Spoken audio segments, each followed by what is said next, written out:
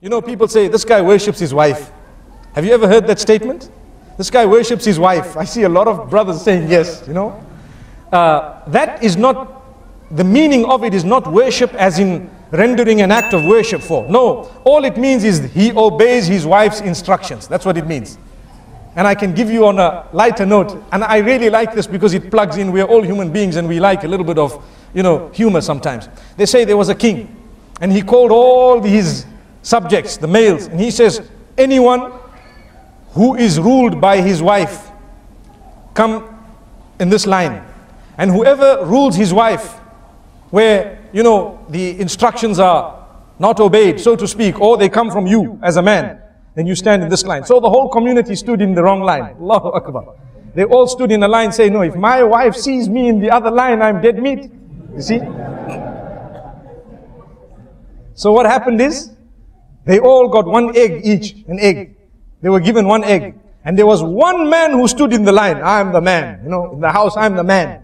So the king was so happy, at least amongst my subjects, there is one man who has such greatness, you know, meaning he has the quality, ar-rujula, you know, he's a man, you know.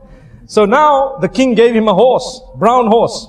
And in fact, the king told him, choose from the horses you want. So he chose the brown one and left the black one. And he rode home, galloping away. Everyone else went home with one egg.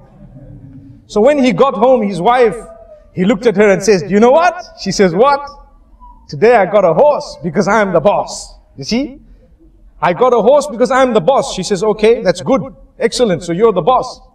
So he says, you know, I was told to choose from 3 horses. There was a white one, a black one, and this brown one that I've actually come with. This was the best one. She says, wow, you look great in it. You look great in this horse, but you'd look greater in the black one.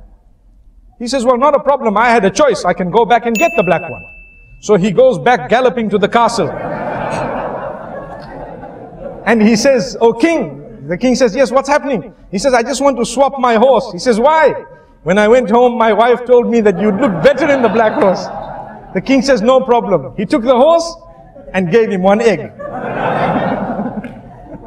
Allahu Akbar. So, the moral of this story is obedience. We're talking of obedience. People say you worship someone when you obey them. You know, people say this man worships his wife because he obeys. Wallahi, we don't even understand that the example of Allah is higher. We can never ever equate Allah with any human being. But we need to know that ibadah of Allah subhanahu wa ta'ala is also connected to obeying His instructions. And Allah will not tell you to do something that is detrimental for you. He won't.